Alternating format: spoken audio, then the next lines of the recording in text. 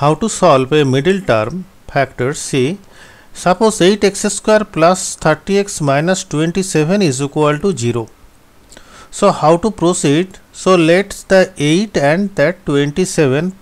First 8 means 2 into 2 into 2 and 27 means 3 into 3 into 3. So in the middle part 2 into 2 into 3 into 3, that is that comes to 36, and the extreme to left figure 2 into 3 is equal to 6.